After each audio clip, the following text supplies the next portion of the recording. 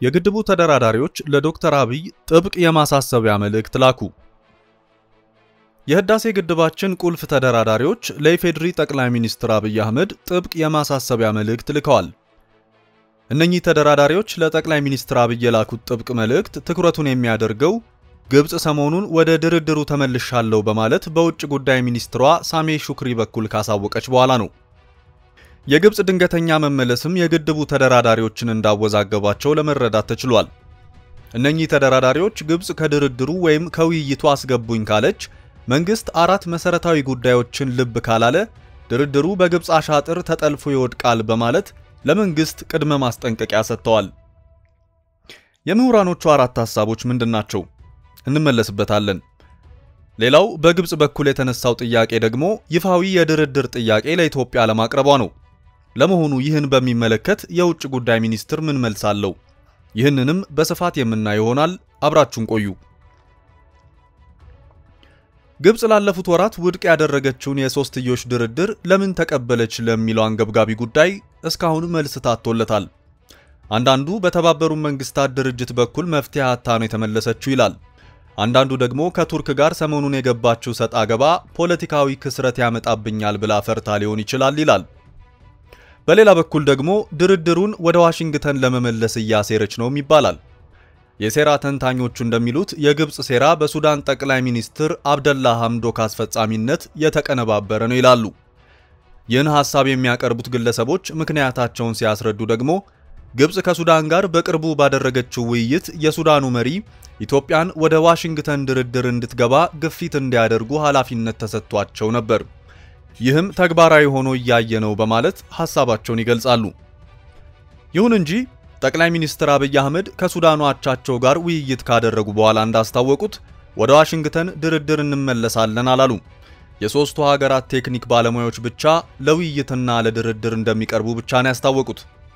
የሚገርመው ነገር ጉድና ጅራት ከወደ ኋላ ነው እንደሚባለው ግብጽ ለድርድር ፍቃደኛ ነኝ ያለችው በመግለጫዋ ብቻ በመሆኑ የኢትዮጵያ የውጭ ጉዳይ ሚኒስትር ግብጽን ከሷል። ከሱ ምን ይላል? ኢትዮጵያ የውጭ ጉዳይ ሚኒስቴርን ጠይቆ የሰጠውን መልስ እንመልከት። ግብጽ ኢትዮጵያ በመጪው ክረምት የህዳሴው ግድብ ውሃ መያዝ ይጀምራል ማለቷን ተከትሎ የኢትዮጵያን እቅድ ለማሰናከል የተለያዩ ተንኮሎችን ስታቀነባብር ቆይታለች። ከተንኮሎቹ መካከልም ኢትዮጵያ የአባይ የታችኛው ተፋሰስ ሀገራትን በውሃ ድርቅ ልታስመታ የናይል ወንዝን ልትዘጋ ነው በሚል ለአረብ ሀገራትና ለዓለም አቀፉ ማህበረሰብ የተሳሳተ መረጃ ስትሰጥ ቆይታለች።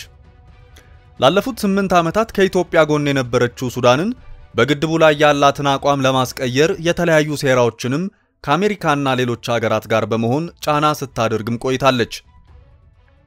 እንዲሁም ኢትዮጵያ ከግብጽና ከሱዳን ጋር ሳትወያይ በቀጣይ ክረምት የህዳሴው ግድብ ውሃ መያዝ ልጀምር በማለቷ የተባበሩት መንግስታት የጸጥታው ምክር ቤት ኢትዮጵያን ከዚህ ድርጊቷ ያስቁምልኝ ስትልም ከሳት ነበር።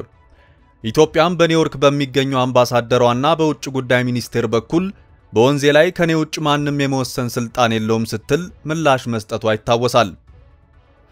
የመንግስታቱ ድርጅት ዋና ጸሐፊ አንቶኒዮ ጉቴሬዝ ግብጽ በዚህ ጉዳይ ላይ ከ4 ዓመት በፊት ማለትም እንደ ጎርጎሮሳውያን ዘመን አቆጣጠር በ2015 በካርቱም በፈረሙት ስምምነት መሰረት ዳግም ወደ ውይይት ብትመለስ ሲል ምክረ ሐሳቡን ሰንዝሯል።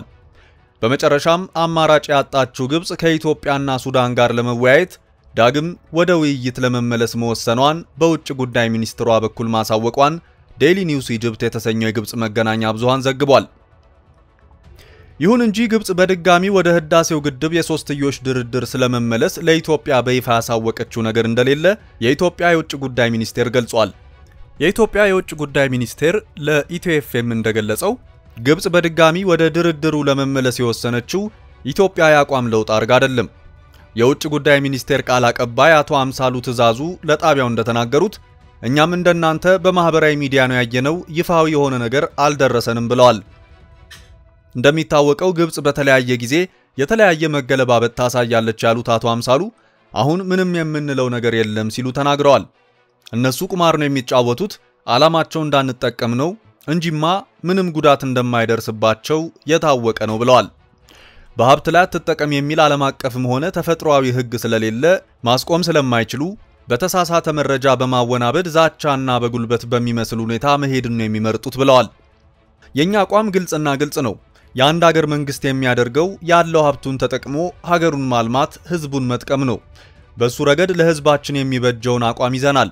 እሱ አቋም አሁንም አልተቀየረም ሲሉ ተናግረዋል። እንደ አቶ አምሳሉ በሀገራችን ሀብት የመጠቀም ተፈጥሯዊም ህጋዊም መብት አለን። ሀገራችንን ተጠቅመን የህዝባችንን የኢኮኖሚ ችግርና የልማት ጥማት የመፍታት ፍላጎት አለን ነው እያልን ያለነው። ቴክኒክ ነው። የነሱም የኛም አካላት በሚያደርጉት አስተዋጽኦ በሚሰጡ ሳይንሳዊ ምክረ ሐሳቦች ችግሮች፣ ልዩነቶች ይፈታሉ ስንል ነው የከረምነውም ብለዋል አምሳሉ። ቀድሞውንም የኛ አቋም የሶስትዮሽ የቴክኒካል ውይይት ይቀጥል የሚል ነው ያሉት አቶ አምሳሉ ጉዳዩን ወደ ጸጥታው ምክር ቤት ወይም ወደ ሌላ ቦታ ወስደህ የፖለቲካ ጉዳይ የምታደርገው ነገር አይደለም ብለዋል።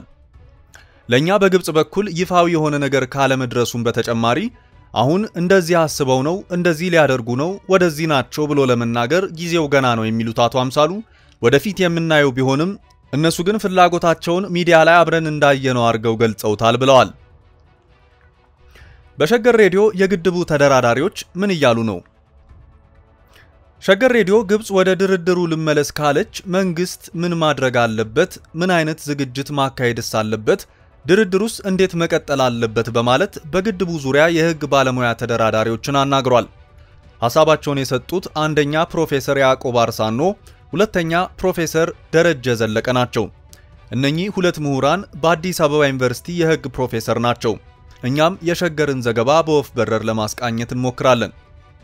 ኢትዮጵያ የህዳሴ ግድቡን የሙሌት ስራ ማንንም ቢመጣ ምንም ቢነገር ከተያዘለት የጊዜ ገደብ ፈቀቅ እንደማታደርገው አስረግጣ ስትናገር፣ ግብጽ በበኩሏ ጉዳዩን አንድ ጊዜ ወደ አሜሪካ ሌላ ጊዜ ለዓለም ባንክ ሲያሰኛት ደግሞ ወደ አረብ ሊግና የተባበሩት መንግስታት ድርጅት የጸጥታው ምክር ቤት ስታመላልስ ሰንብታለች።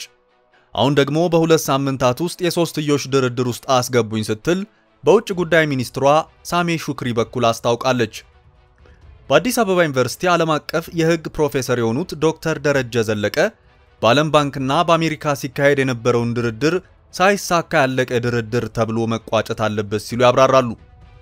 ዶክተር ደረጀ ግብጽና ሱዳን ከዚህ በፊት የነበረውን የዋሽንግተን ድርድር እንደ መነሻነት ሊጠቀሙ አስበው ከሆነ ኢትዮጵያ ፈጽሞ ልትሞክረው የማይገባ ስለሆነ አዲስ ሙከራና አዲስ ውይይት ማድረግና ጤናማ በሆነ መንገድ ተመልሶ በመደራደር ወደ ስምምነት መምጣት እንደሚጠበቅባቸው ያስረዳሉ።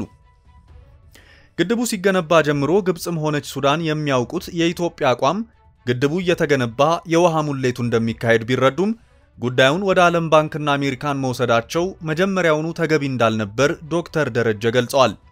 የታላቁን የህዳሴ ግድብ በቅርበት የሚከታተሉትና የውሃ መሐንዲሱ ዶክተር ያዕቆብ አርሳኖ በበኩላቸው የግብጽ ወደ ህዳሴ ግድብ ድርድር መመለስ ግድቡ እንዳይሞላ ወይም ከተሞላ በኋላ የኔን የውሃ የበላይነት የሚያረጋግጥ ሰነድ በቅድሚያ አጽድቁልኝ የሚል ሐሳቧን ጥላ መምጣት አለመምጣቷን አያሳውቅም ይላሉ። ምናልባትም ግብጽ የመጣችው እየተደራደርኩ ነው፣ ድርድሩ አሁንም አላለቀም፣ ስለዚህ ግድቡ አሁንም አይሞላም የምትል ከሆነ ነገሩ ውሃ ቅዳ ውሃ መልስ ይሆናል ሲሉ ዶክተር ያዕቆብ ይናገራሉ። ይህ ደግሞ ሰሞኑን ጥቅል ምክር ለሰጡን ለዓለም ኃያላንና የመንግስታቱ ድርጅት ጽፈት ቤት ቃል ማበረታቻ አይነት እርምጃ ሊሆን ከቻለና አሁንም ቢሆን ግብጽ ከቆመችበት የምትጀምር ከሆነ ድርድሩ ትርጉም አልባ እንደሚሆን ዶክተር ያዕቆብ ይገልጻሉ። ምሁራኑ ኢትዮጵያ በአባይ ወንዝ የመጠቀም መብቷን በማንኛውም የተፋሰሱ ሀገራት ይሁንታ ላይ የተመሰረተ ስላልሆነ ግድቡንም እንደ ብሔራዊ ፕሮጀክት አይታ ማጠናቀቅ እንደምትችል ያስረዳሉ። ግብጽም ወደ ሶስትዮሽ ድርድር አስገቡኝ ማለቷ የሚጠበቅ እንደሆነና እስካሁን የተሻለ ጥቅም ያገኘች እየመሰላት ጉዳዩን እያወዛወዘች መጓተት ውስጥ እንደገባች ይገልጻሉ። በተያያዘም የአፍሪካ ህብረት ኮሚሽን ሊቀመንበር ሙሳ ፋኪ መሐመድ ኢትዮጵያ፣ ግብጽና ሱዳን ቀደም ሲል በውሃ ሚኒስትሮቻቸው በኩል የጀመሩትን የቴክኒክ ውይይት በማስቀጠል ልዩነቶቻቸውን ለመፍታትና መፍትሄ ላይ ለመድረስ መስማማታቸውንም አወድሰዋል። ከዚህ በተጨማሪም የሀገሪቱ የሶስትዮሽ ውይይት ልክ በ2015ቱ የመሪዎች ስምምነት እንደተቀመጠው ሁሉ በመተማመን፣ በመተባበር፣ በመረዳዳትና በግልጽነት መርሆች እንዲመራም አበረታተዋል። ኮሚሽኑ የጋራ ተጠቃሚነትን ሊያረጋግጥ ከሚችል ሰላማዊ የስምምነትና የመፍትሄ ሐሳብ ላይ ለመድረስ በሚደረገው ጥረት ሶስቱንም አካላት ለማገዝ ዝግጁ እንደሆነም ነው ባወጣው መግለጫ ያስታወቀው። በአጠቃላይ ተደራዳሪዎቹ ለመንግስትና ለጠቅላይ ሚኒስትር አብይ አህመድ የሰጡት የማሳሰቢያ መልእክት ምንድነው? አንደኛ፣ የግድቡን ውይይት ወይም ምክክር በተመለከተ እንደ አዲስ መጀመር አለበት። በነበረበት ከቀጠለ ለግብጽ እድል የሚሰጥና ወደ ዋሽንግተን ድርድር የመመለስ አደጋ ውስጥ ይከተናል። ሁለተኛ አሜሪካን እንዲሁም የተባበሩ መንግስታትን እንዲሁም የግብጽን ግልምጫ በመፍራት የህዝብን ጥያቄ መንግስት መርሳት ወደ ጎን ማለት አይገባውም።